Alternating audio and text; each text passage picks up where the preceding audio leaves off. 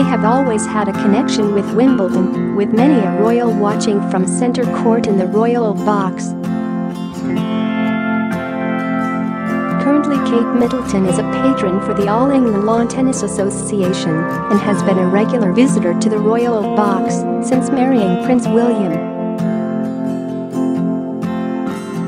And as Kate and her new sister-in-law Meghan Markle prepare to watch Serena Williams take on Angelique Kerber, people can't help but be reminded of another pair of royals attending the tennis. This pair is of course Princess Diana and Sarah Ferguson, Duchess of York.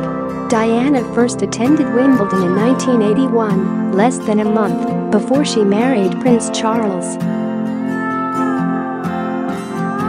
From then on, she regularly attended Wimbledon with either friends or her son, Prince William.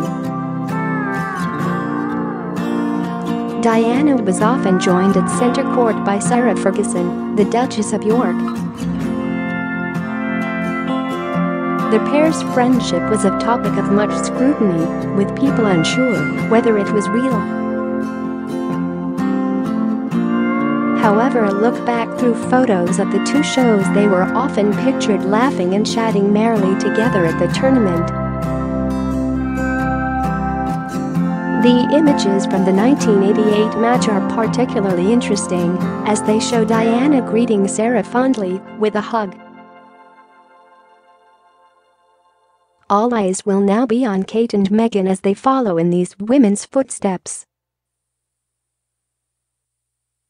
Royal fans are keen to see how the two ladies interact and whether they will become as friendly as Diana and Fergie.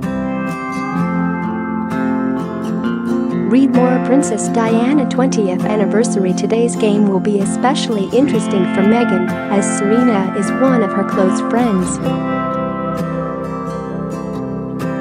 It will also be Meghan's first time in the royal box since marrying Prince Harry in May. The former actress has been spotted in the stands in previous years. Prior to the start of play, Kate and Meghan will meet a number of former Wimbledon champions, as well as some of the ball boys and girls, to learn about their experiences.